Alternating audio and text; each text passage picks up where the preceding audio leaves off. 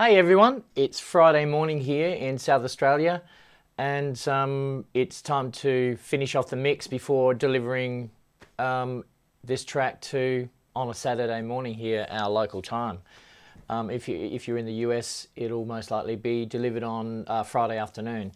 So this week's track is Sledgehammer, just a classic track. I've always loved this one, and I've had it in the bag for a little while, just for a few weeks now. We recorded it with Stefan Hauck singing up front. You might remember him singing Don't Lose That Number, the Phil Collins track.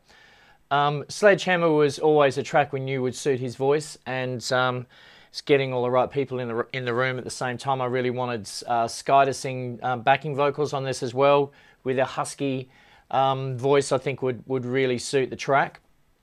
And Cam Blockland playing on clean sort of strat on that clean little muted sound as well all the way through. So obviously Stefan would be doing the guitar solo instead of it being the recall of the flute sound, the shakuhatsu sound. It would, you know, basically just go straight into the solo there, because I mean, we have Stefan Hauck, why wouldn't we, right? So there was a few there's a few hiccups on this track on how I would mix it.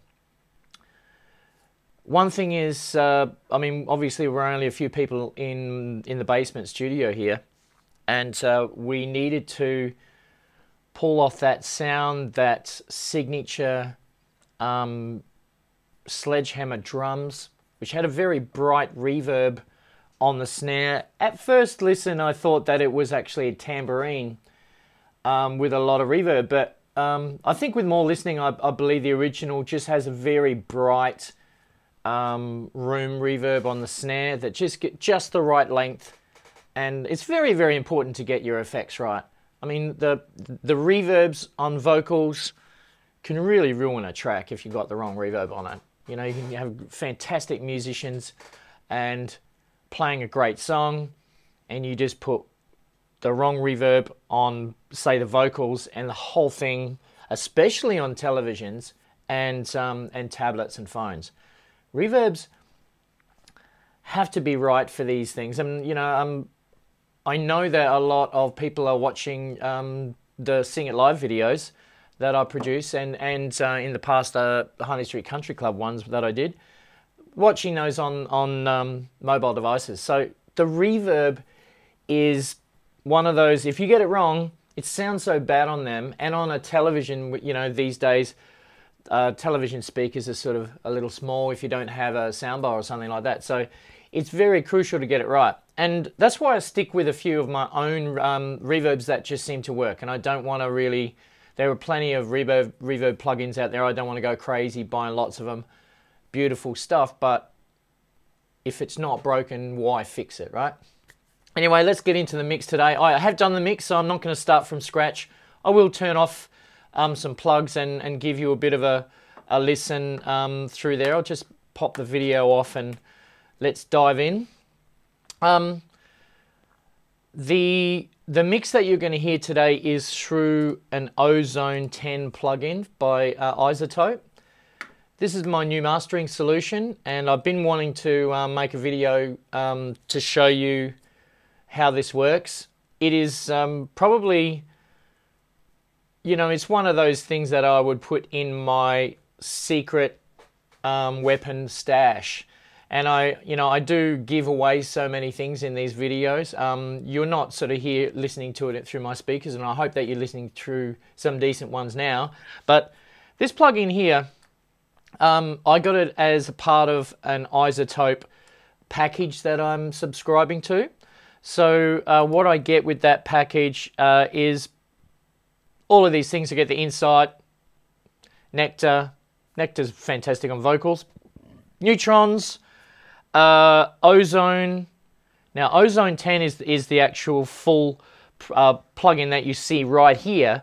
But as you can see, there's different elements like stabilizer, impact imager, dynamic EQ, maximizer. All of those things are also given to you as separate plugins, which is very cool as well. So these things, some of these things I just don't know how they're working, but they're doing a fantastic job. Stabilizer and things like that. I'll make another video about the intricacies of this plugin, but you're hearing it mastered through this. This is my mastering guy. I know a mastering guy, a real mastering guy, is going to do a better job for me, but it's going to cost me too much money. I've got too many videos to spring out. Maybe one day when I get rich, I'll start doing that. I'm so sorry to all of the mastering guys out there. You do such a fantastic job, and I wish, and I hope that I'll be working with you guys soon. But for now, I was using Lander, landr.com. I'm not doing that anymore because I really love the sound of this. It was such a surprise when I put it on, and I just hit the little circle button up here, press learn. You know, you put the few seconds of the loudest part of your song on, and it just listens to it 5-10 seconds, and it sets itself up. And I've hardly ever tweaked it. This one here is, you know, it's almost how it came out on its thing. In the maximizer section, so it starts with an EQ.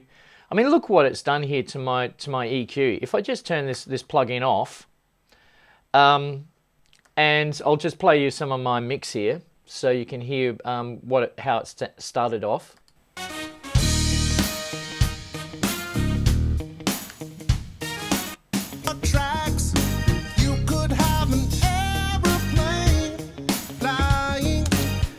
Now, notice my level is way down here on the master, you know, about -12. I'm making sure that you know, I still have dynamic range, but I'm not really slamming that up to the 0. So when this gets my mix, of course it's going to add the extra thing. And I'm on 64-bit float, so I can, in Logic, let my individual channels, individual tracks go crazy over 0. You'll see in this mix, you'll notice things that are bouncing +12 dB in the red. And I'm just cruising past like nothing's happening. The 64-bit float allows me to have that sort of headroom. I mean, I'm not going to do that on the master because that's, you know, in the end, you just can't do that. You can do it on buses. So if you've got all the drums all together, bussing to one fader, you can slam that one really, really hard as well. I mean, there is a limit, but I've definitely crossed 0 many, many times. In fact, it's got to the stage now where I don't even worry about hitting 0. I used to put an L2. If you've seen one of my previous mix videos, and you see how I've got an L2 at the end of my plugin chain as a babysitter, as I used to call it, to make sure that my channel didn't go past 0. It doesn't happen anymore because I just mix everything, how it goes, and go, wow, I wish I could have turned it all down to, I mean, if something like the snare drum is just way too soft and I need it to be louder and it's already hitting 0 and everything's already in the red, I just turn it up more. It doesn't distort as long as my master is pulled way back here. And I do that using my VMR plugin. So in the trimmer, the first part here of my VMR is pulled all the way back to, you know, like -10. So I've already saved myself -10 dB on the master anyway. So here's the ozone. I'm going to plug it back in. I'm going to click on the gain match button, so you're going to hear the same gain of the master and of my incoming audio. Let's have a listen to the difference between the mastered and the unmastered, right? So this is why I got this thing, and this is, I swear by it now. And I mix it while it's on now. Once I might get my mix to a certain extent, it's pretty close, and the rest is, you know, details that not many people are going to know about, little tiny things. I put this on, set it up for the loudest part of the song, listen to it, tweak it a little bit, and then I get back into the mix and I just forget about it. Like my mastering guy is just there mastering at all times. So now I'm mixing to a master, right? So, and this is something I just wasn't doing before. So it's a whole new ball game. All right, let's just listen to some of the track. I'll find a bit where we've got a bit of vocals.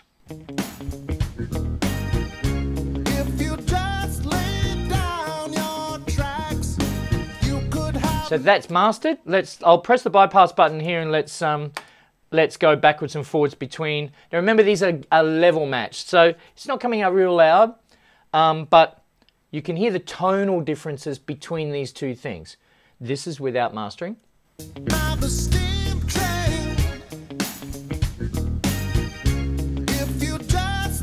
All right, let's turn it on.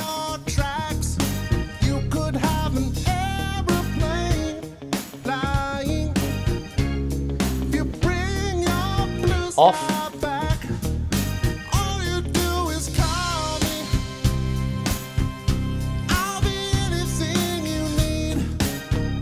And back on.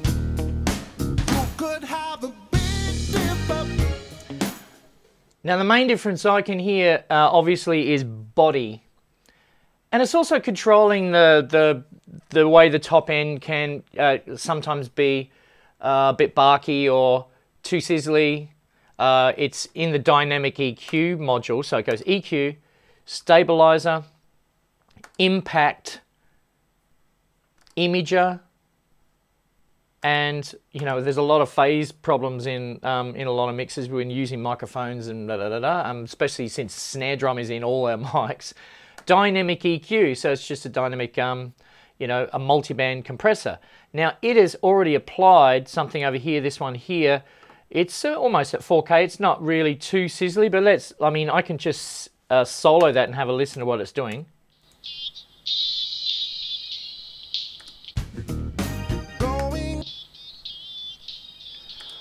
That's just what that tiny little thing is. It's just recognize something that is a little bit too full on, and it's suppressing it just enough. And of course, you know, it has all of its different speeds, thresholds, everything here as well, just like its own little compressor. And I can widen it, change its frequency, whatever I want. And I can add a bunch of those on top of what it's done. So this thing is intricate, it's advanced, it has already controlled the bottom and the top, the gain in the maximizer, the final bit, you can see it's so -9 dB push. I've just got it on a -1 ceiling because I'm delivering to YouTube, and -1 dB is the limit. You don't give it any more than that, otherwise you're not in the game. So, and even then, if you hit this too hard and it's too loud in LUFS, it's going to, you know, I mean, I've got the threshold set to -11. So if you get this too loud, then YouTube will squash it in the algorithm. And remember, most people aren't listening in 4K, they're listening on their mobile device or something like that. So it's already dumbed down your 4K 24-bit audio version, and it's dumbing it down to an audio device. You've got to make sure that it's not compressing it too bad because, you know, you just went in too hot. So -1 dB, let's have a listen to the squash on it. I'll switch off the gain match now. Up and down, around the bend. You could have the bumper car bumping. This amusement never... So you can hear that down the bottom here is too much, but it's good, it's crunchy, it's loud. In some tracks, that's really where you want to be hitting it hard. Remember, I've got a lot, you know, -10 dBs worth of stuff over here, so before it hits. So that's a fair bit. So anything over about 9 anyway is more than what I was giving it in dynamic range. So it's squashing the track. I think that keeping it around the 10 mark gives me enough loudness without making the track really too hard and too, you know, too loud for the YouTube algorithm, you know, which is going to get... I treat the YouTube algorithm like my grandfather. Just doesn't like loud stuff, you know. Just turn it down. Whoa, it's too loud. You got to treat it like an old person who's going to be standing, you know, would never sit next to the speakers in your performance. Be light on it, because you'll always be better off giving it less than giving it too much. You really ruin all of your... I mean, when you make a video go live and you've given it too much, that's on you. -1 dB on your ceiling, and not too loud, all right? Going up and down, around the bend. Anyway, look, let's get off that. Ozone 10 on the master. Absolutely fantastic. I've got a little EQ that I put in there just to get rid of a little frequency that I found that in the middle, when I heard it back, it had a little bit of this. Bit of that. And I suppressed the frequency, so it's 580. It was just, when I bounced it around all my speakers, it just seemed, I think it was on the control ones, it just seemed to really poke through that particular frequency. And I thought, look, and when I suppressed it, it really did make a great difference to everything, you know, just a little bit, just opened up that center. I like, I don't like a barky mix anyway. I like that sort of old school hi-fi. My mum had a fantastic hi-fi system in the 80s. She used to play all the stuff on it, and it had great big speakers and separate amps and turntables and stuff. I think it was a Sanyo or a Sharp. I'm not sure, Mum. You have to let me know. Fantastic unit, and she used to like a lot of wattage, and she had some great speakers, and you know, like bass was, you know, king in our house. Just, you know, when she put on some George Benson or something, or Earth, Wind and Fire, you could really feel it, and you could really hear it next door. So I've always been brought up with that smiley face EQ sort of thing, so I don't like that sort of mid-range. I'm always trying to get rid of that in my mix. Let's get to the drums. I suppose let's just have a look under the hood. I'll solo them off, have a look at my mixer, and let's firstly just turn off everything. While I've got a select, I can just do this, switch off everything. So this is just running levels and with no plugins, but it is going through that master, remember? So some of these things are bust. Let's have a listen to it fairly raw. You can hear boom, boom, boom on probably the rack tom, I think that is. A little bit of a low ring as well on the floor. I can actually put those two plugins on and it gets rid of it. So these VMRs are set up with gates. This pink one here, noise gates too. So if I find a place where the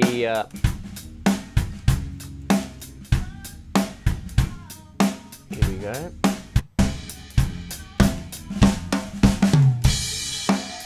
Where it jumps in. So here's one over here with this. Yeah. So you can hear the bleed through the overheads. I'm not triggering the kick in this one. Let's just I'll turn on my plugins.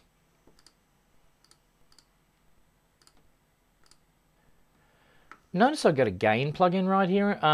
This is a trigger that I'm running on the snare, because the 57 mic that I've got on top of the snare is just a very short sound.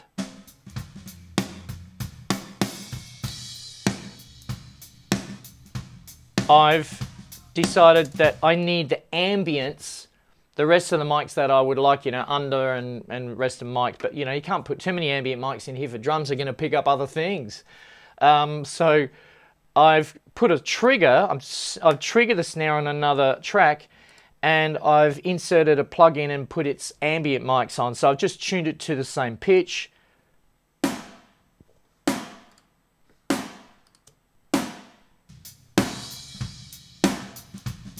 So they go together. So if you, that's by itself, and that's with the ambience out the side. So it just sounds much more sort of live and in there, and it gives that bright little tail as well that I was trying to achieve with the original Sledgehammer drum sound. All together.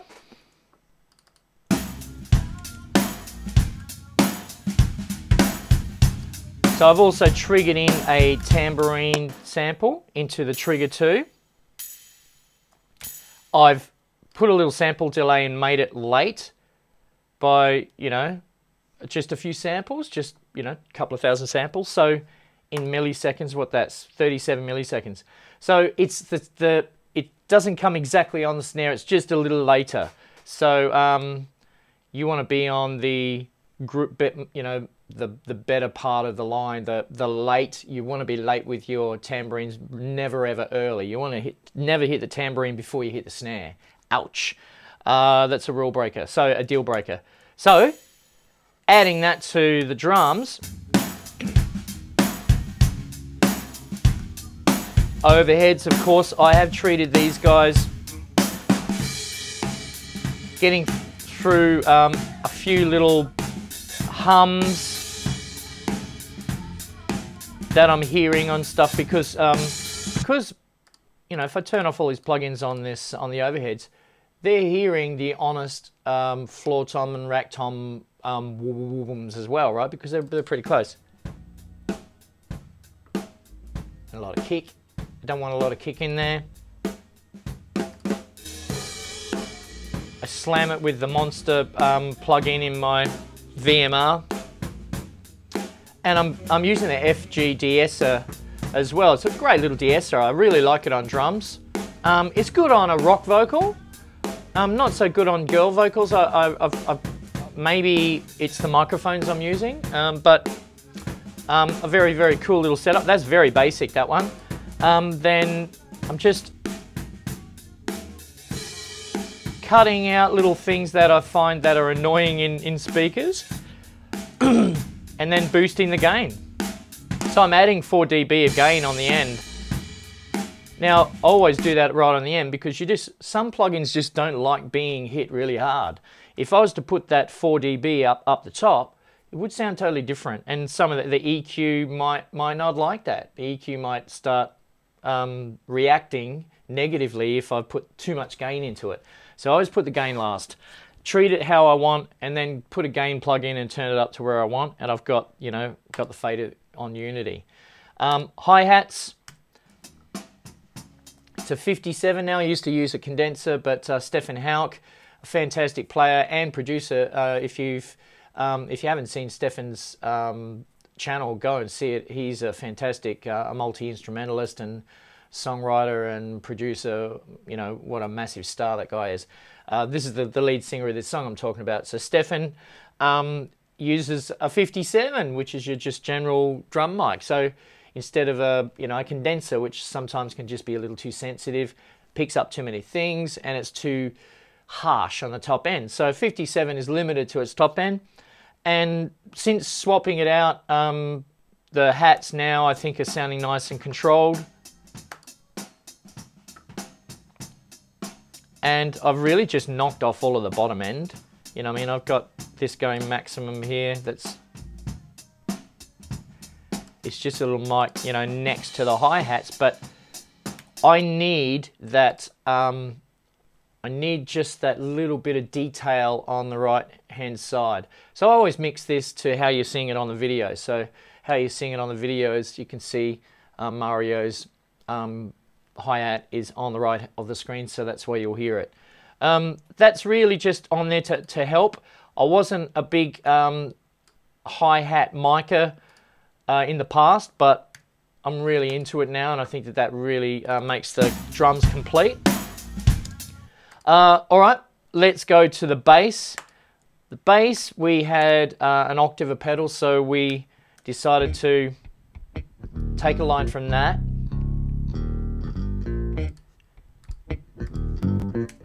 And the bass we took straight. I ended up, because the THU comes with your slate bundle, THU I just went into and found an octaver. I tried both of them out, and I like the legacy one. I'll just turn that on.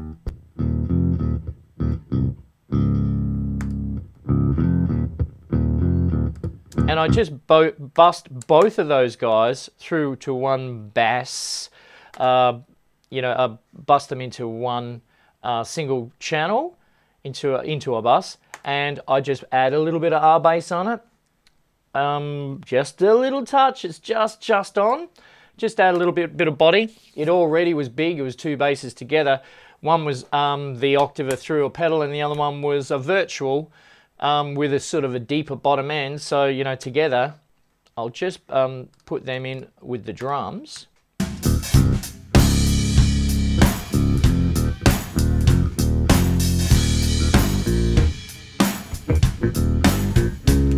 Now, it sounds quite toppy and sort of mid-range, but you really need it to cut through, especially, I mean, if you're hearing this on a mobile, you're watching this video on a mobile, I'm sure you can hear that bass through your mobile phone because the mid-range is left in. And it is intentional. Bass needs mids. Don't cut the mids out of your bass. Maybe if you're doing hip-hop or something like that, but, you know, you're going to lose those guys who don't have subwoofers, bro. Let's move on to a cam on the electric guitar. That was Damien Scott playing the bass, by the way. Not an easy song to play. Nailed it. Fantastic. Damien writes charts and he leaves them all around my studio. I've got a chart for that somewhere in a drawer where he pumped out the bass to that. I might throw it on my Patreon or something for you guys to check it out. So, Cam's guitar went direct in, straight from his Strat, I think it is, and that one went straight into the interface, my Presonus Studio Live 32R, straight in and clean, clean, clean. So there is no amp sim or anything on that. I'll just take all this stuff off it. So that's all it was.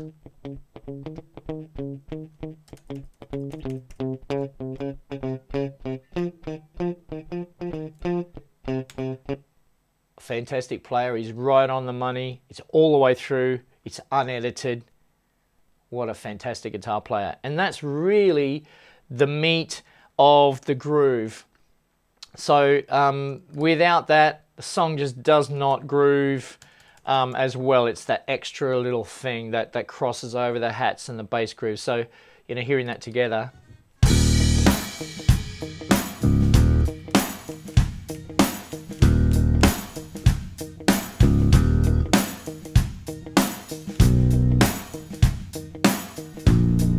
So it's very important for us to have our in-ear monitors listening on the way in from the interface, not hearing it from Logic, because if it has to hit Logic and come back to our ears, there's too much latency, and you know, if some people are listening directly in some latency, you would never get a groove. It would just be totally out. So everyone hears direct using the Presonus inputs.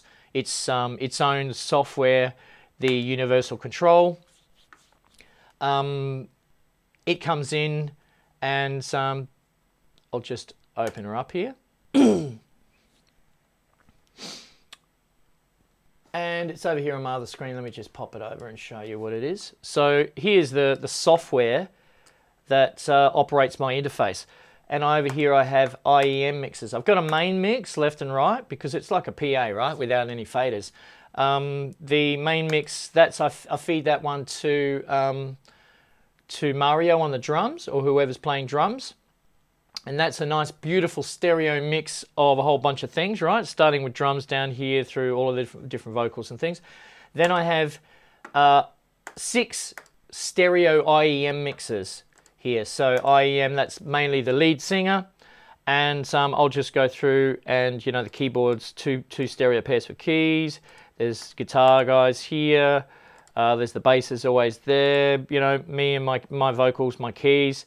Whoever is there on the day, I'll just name it and give them an IEM pack, and that's their mix. So they can always just press it on the touch screen here, screw around with their mix, and including reverb and everything. It's in stereo, and you know, so they can be comfortable.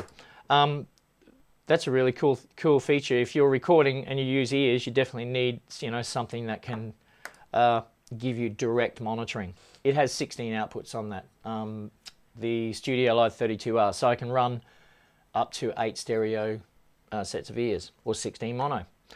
All right, Stefan was playing the solo, so I've just I'll go down here and give you a little bit of a look at what I've done to treat this. I really didn't need to do much from the original. I'll just take everything off here and let's hear it raw.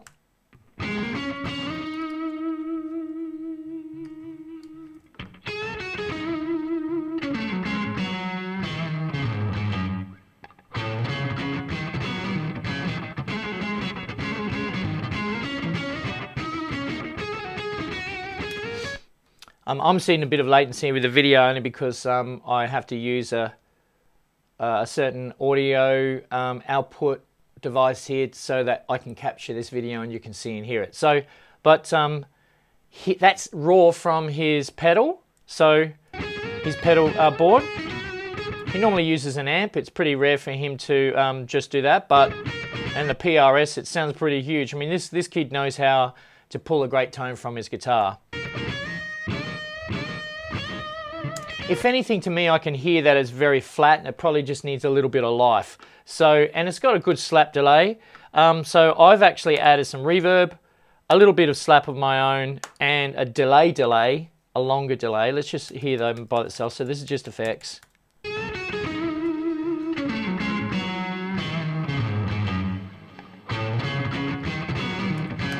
In the VMR, I've really just gone to clean guitars, which is my favorite guitar for anything dirty or clean. Clean guitars in the first classic strip here is just wow. These guys really know how to make great presets. I know how to use these modules and I muck around with them, but these guys have got presets for just about everything. It just makes my job so much easier.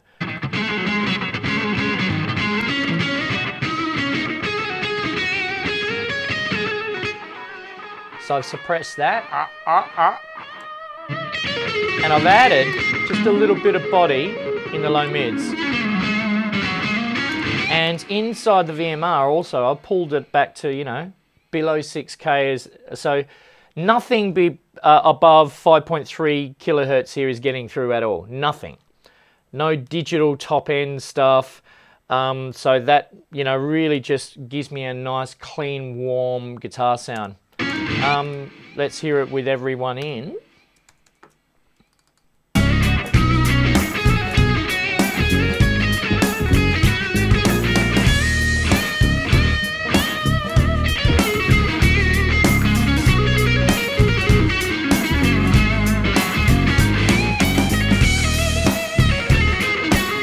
And he was just running through the monitors, enough for Damien, who didn't use ears on this one.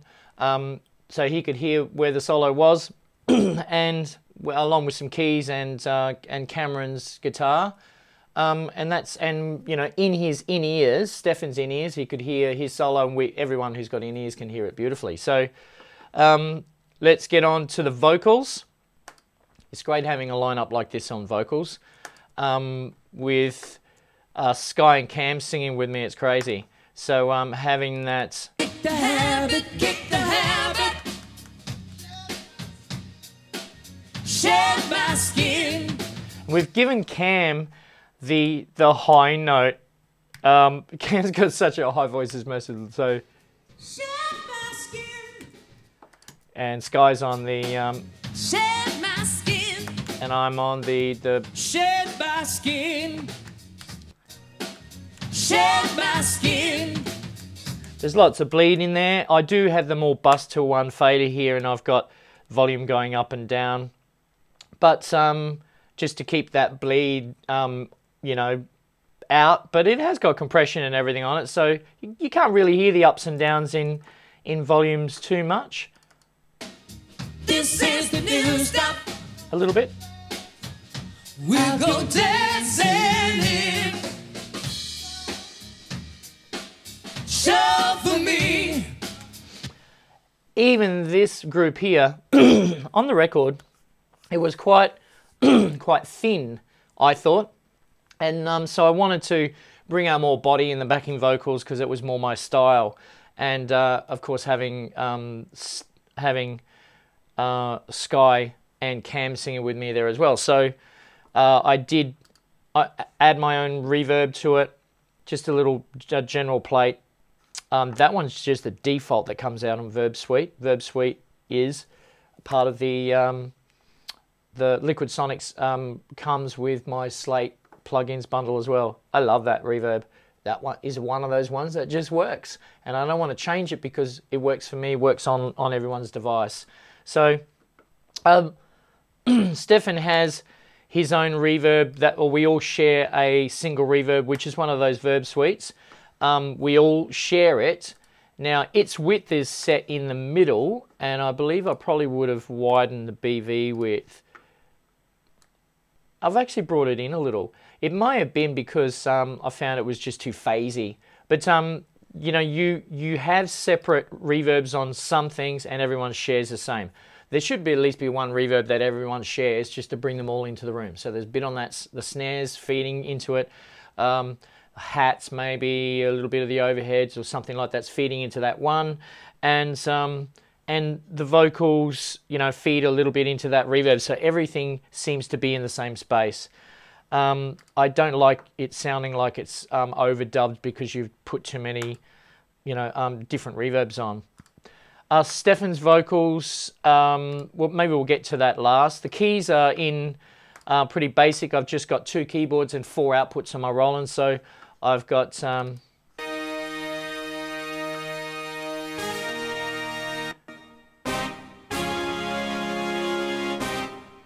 the top keyboard and the bottom is doing a little bit of organs and stuff like that, and the opening sound. So these, I did have these mixed right up, and I'm thinking, you know, I probably should just suppress them a little bit. It's just because I'm a keyboard player and I'm also the mixing guy, doesn't mean that the keys should be too loud, and I'm sorry if that is sometimes. But hey, so in this instance, it's easy to overdo them, so I'm just trying to keep them just on a leash, the volume-wise, but make sure they've got a lot of character. There's a lot of layers in that brass patch, and keeping the organs and everything as well in nice layers. Sometimes when I played, because I've set up my sound, sometimes there is some strings or reverb from one sound dripping to the other output, but hey, at least I've got two different stereo files there coming out of the keyboard, so it's pretty easy to mix. Getting on to Stefan's vocal, you can see this is in automation mode. I've gone in and I haven't really dipped it all the way down, but I've dipped it fairly low, you know, 4 or 5 dB below 0 every time the drums are smacking in. So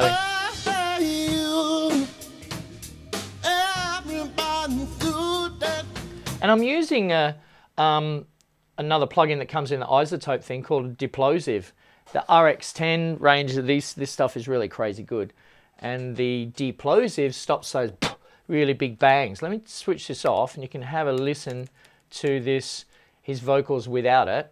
It's the proximity effect when you're right up and close to a mic and you're really belting into it and there's a lot of buzz and it just bangs the capsule, and it's not, I mean, it rocks, but it's, you know, on a album sounding track like I like to mix, it's a thing with dynamic mics. This Deplosive sort of fixes it. Let's hear it without it. If you just lay down your tracks. So you can hear on the down. If you just lay down your tracks. Now you can just take some bottom end off it, but that's going to kill the whole body of the sound. A Deplosive will just hit when it's needed. You just lay down your tracks. It's like it's not even there, right? It's like the same body, but that down, the great big thing, is fixed just with this one plugin. Now I didn't change the sensitivity or strength, I just put it on its default, and it's really fixing it. If you just lay down your tracks. Compared to. If you just lay down your tracks. So that's another little secret one in the bag. Isotope RX10 Deplosive. They got a great de-esser in that too. I mean, you know, Isotope, fantastic plug-in bundle. I think that Waves have definitely got some great competitors here with Slate and Isotope. I'm thinking that it's only a matter of time before Waves is off my shopping list.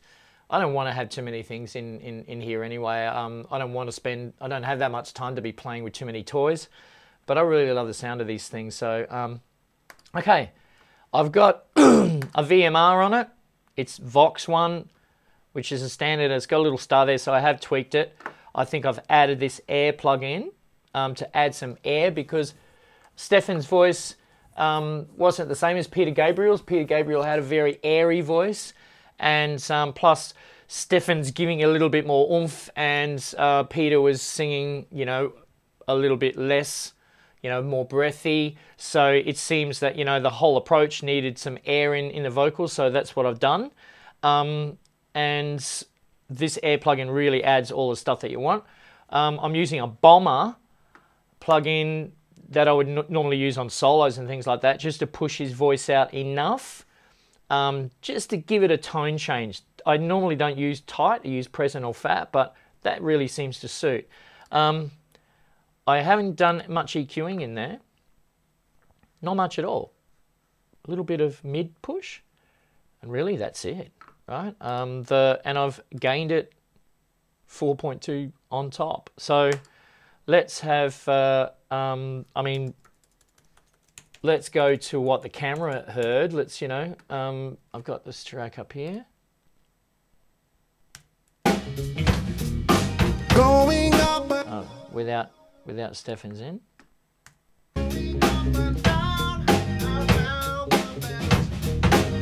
You know, you compared that to what round the bend, you could have the bumper car bumping, never end. I wanna be Sledgehammer. Why don't you call my name? Oh, I love my job. I've got that little flangey reverb, a delay in there as well, so I really needed to add a little bit of flanger in there somewhere, and it's just on the reverb or the delay plug-in on the main vocal. So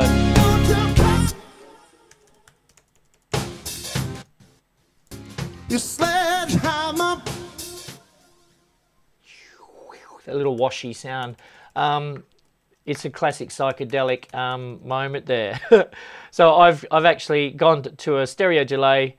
What have I done in the EQ here? Made it really bright. Put its own little reverb on there just so it's it's not delays that go tick, tick, tick, tick. So they're just sort of washy, and a flanger on the end. When you put a flanger after reverb, it always sounds really cool anyway. So the vocals aren't really treated EQ-wise or anything. And it was just finding a way to get them to sit in the mix. The best way for me to do that is generally to turn it right down, flip it to mono, and get it on my smallest speakers that I trust. And that's probably my little Grover Notting CR1s. And just listening to them, getting the mix and the balance of everything perfect. So you can hear everything, including the reverbs. On the vocal reverbs, because a lot of times when you flip to mono, all the verbs and that seem to just dry up, and it just seems to be really flat and lifeless.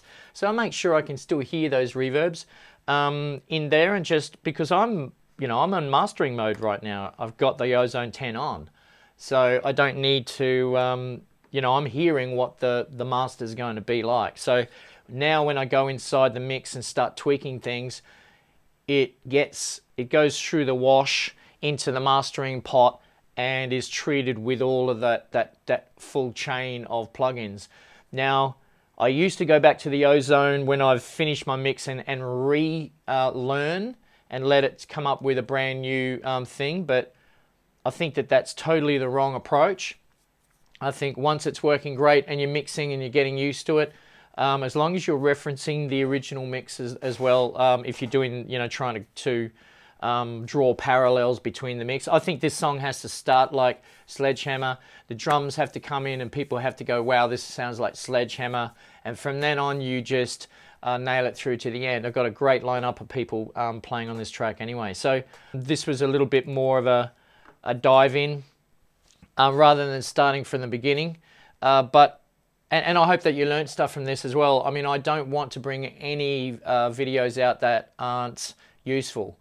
So I want to make sure that this is, if there's extra stuff that you want to see or hear, please put it in the comments. I'm sorry that you've had to wait so long for a mix video. And I do hope that you enjoy this track on Sing It Live. If you haven't subscribed to Sing It Live, please do, and support us all. I've got a great crew over there since I left the HSCC. A whole bunch of them have come over to my channel, and that's fantastic.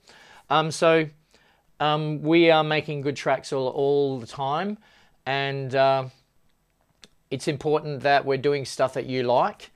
So please, I do read all the comments, and I do take note of requests.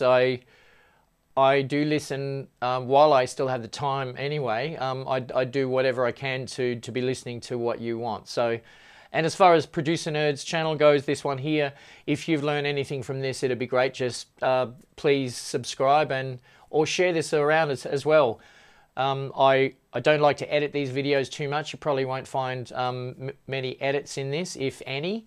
I do rave on a bit. I do have an intent to show you a few of my tricks.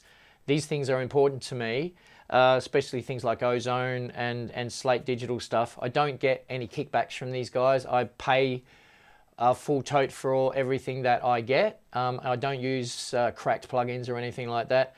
I just want to show you what I'm doing here because I believe that these things need to be shared.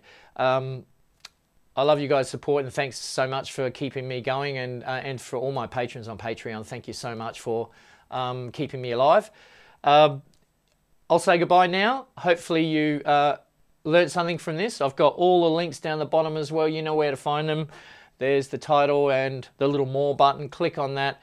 Now I've got the original video, or the final video, and everyone else's channel too. Go and check out their channels, because these guys are really so fantastic in their own right, and they have their own brands.